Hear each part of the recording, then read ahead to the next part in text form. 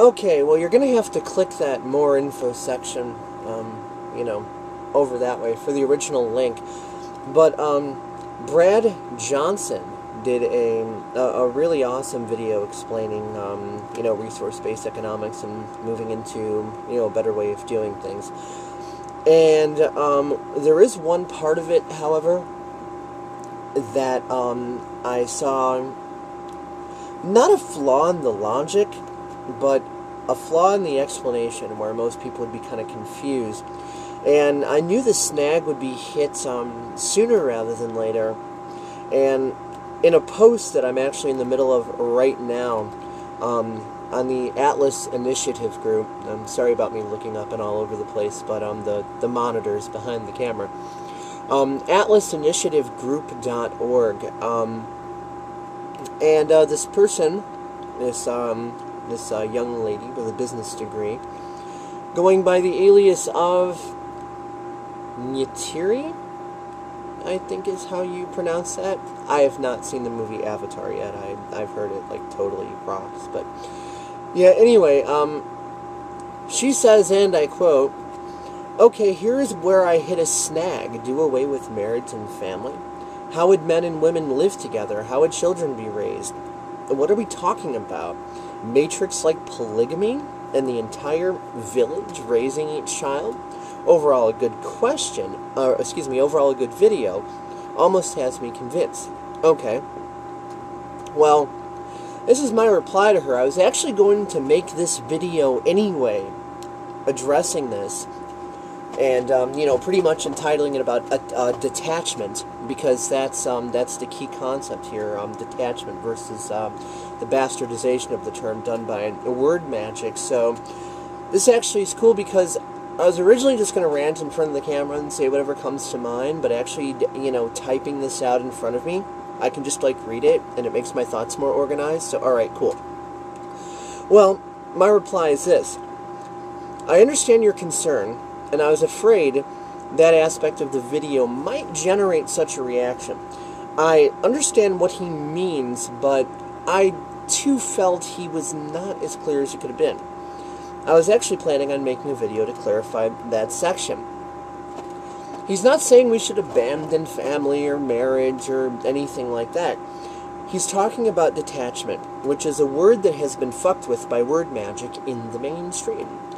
To detach or let go does not mean to give up or abandon. It means that if you trust and have faith, there is no need to be fearful, possessive, jealous, obsessive, insecure, and clingy. For example, you trust that tomorrow that the sun will rise, so you are detached from the sunrise. This does not mean that you are ignoring the sun, denying the sun, avoiding the sun, dismissing the sun, or refusing to step out into its light. It means you're not worried about whether or not the sun will rise, how it will rise, or exactly when it will rise. Can you imagine a world where everyone was as, you know, unsure as to whether or not the sun would rise? There'd just be total chaos and conflict and destruction, and even more so than there is now. Because everyone would be in fear that the end of the world was quite literally going to be tomorrow, and they would fear this every single day with intense passion. So then there would be those who, you know, would be fearless about it, but in a bad way. And they'd be like, oh, well, you know, if the world is probably going to end tomorrow anyways, then I can steal, murder, and, you know, do anything, because it doesn't matter what I do in this life. If you detach yourself from your boyfriend, girlfriend, husband, wife, son, daughter, mother, father, friends, or anyone you care about, it means you trust them. So you are not trying to control them, nor are you allowing them to control you. Instead, you are teaching them, and they're teaching you. You are being supportive of them, and they are being supportive of you. You are teaching them to protect themselves, and they are teaching you how to protect yourself. Fear turns to love, jealousy turns to respect and trust. Drama turns to clear communication. Governing turns into mentoring, guiding, and friendship. Conflict turns into cooperation. Insecurity turns into self-confidence. You become free, and you begin to free those around you, at least those willing to abandon fear and suffering in favor of happiness and living their lives to the fullest. Now, Goals actually set you back because they create walls. Instead, simply set yourself up a task and detach yourself from that task.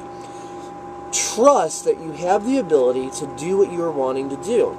Trust that if you don't know how to accomplish it, you soon will be able to find out. Trust that if you do not have the people and tools you need, that you will find them.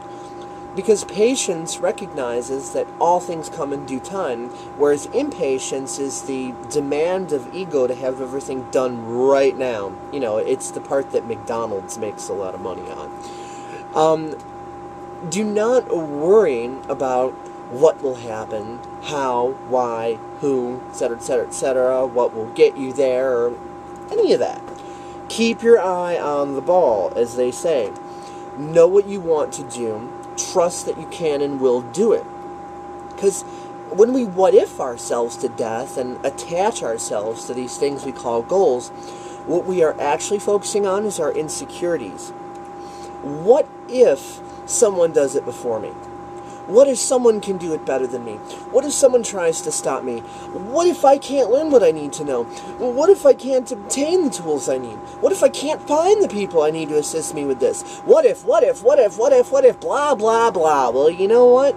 What is the marital status of the number 5? What are the political orientations of a tuna fish sandwich? It's all irrelevant. If you focus on worry, you get nothing done. So this is what Brad was talking about. If we start treating everyone like a friend instead of like property and resources, then we all start to share with each other and help each other, as opposed to the whole, I gotta screw the other guy before they screw me sort of mentality.